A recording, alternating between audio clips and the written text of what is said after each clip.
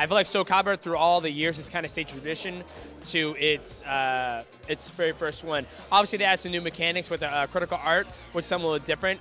Ivy is my favorite character because she can fight in both ranges. She can do long distance and also close distance, which gives the opponent you facing, they have to make a choice either how they're going to play it. You can play it both ways. Overall, I give it a 10 out of 10.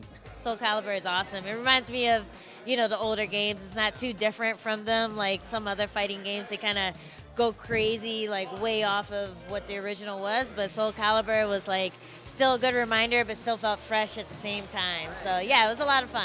I played the first one that came out way back, whenever it was, but I don't remember any of the moves and the buttons. I'm sure nothing's the same. So yeah, it looks good though. I love the graphics.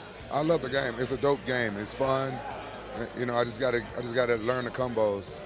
I think it's extremely smooth, and that was the one thing I was kind of just going off of old memories of if I could just kind of rotate these buttons. These are my high buttons. I need to work on my blocks a little more. I think it's just the way that it goes. It's extremely smooth. I like it. I thought it was real cool. I like the graphics. I love the way, like when we had the special attacks, you could counter them. I love that. So I give this game a good review. I liked it, and I'm a winner at it.